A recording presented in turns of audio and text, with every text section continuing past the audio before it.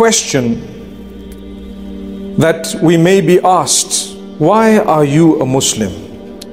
Why is it that you have chosen the faith of Islam? Many people born Muslim have probably not even thought about it.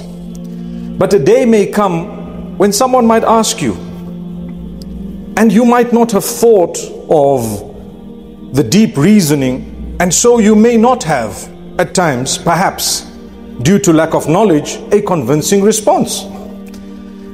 And if you have embraced the fold of Islam later on in life, mashallah, congratulations. May Allah bless and grant goodness not just to you but to all of us. And may Allah bless humanity at large and guide us all. Ameen.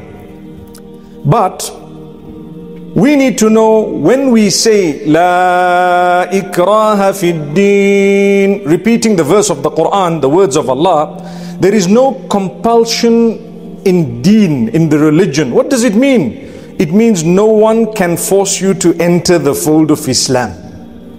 Once you enter the fold of Islam, you have adopted something through your own free will that you have chosen as your faith. And there is a set of rules and regulations that are unaltered, not changed. You have no right to come and start changing things and chopping and still call it Islam. Islam is a religion that has been set by Allah, the Creator, the Maker. And the Messenger, peace be upon him, related it to us. Those rules and regulations collectively are known as Islam.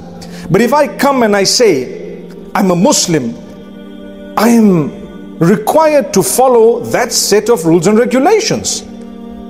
If I think that no, I don't agree with X, Y, Z, then is it fair to call yourself a Muslim? That's a question. Because people come and try and change things and bring that which goes against the Quran and the Sunnah of the Prophet Muhammad, peace be upon him, and they say, no, but I am Muslim, by the way. By the way, by what way? You'd rather be honest and say, look, do you know what? I don't agree. And that's it. Yes, if there is a question in your mind and you are inquisitive, it happens to everyone with ignorance, that sometimes you are a Muslim, but there are a few concepts you may not have grasped so well. So all you need is enlightenment. And all you need is a little bit of knowledge, and you will get the answers.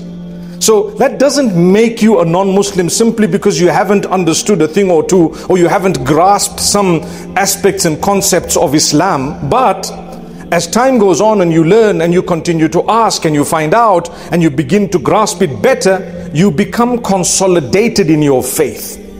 And this is why it's important to have knowledge.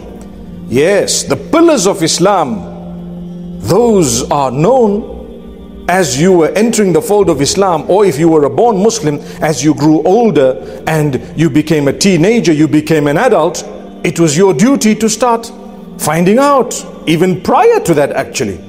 So the pillars, no compromise. When it comes to the in-depth teachings, you may not understand some of the concepts, because not everyone is that knowledgeable. So Allah says, فَاسْأَلُوا أَهْلَ الذِّكْرِ إِن كُنتُمْ لَا تَعْلَمُونَ بِالْبَيِّنَاتِ وَالزُّبُرِ. If you're unaware of revelation, if you don't know and you're ignorant and you don't understand, perhaps ask those with knowledge, ask those who know. They will respond to you with evidence, and at the same time, it will enlighten you from the ignorance that you had of the revelation.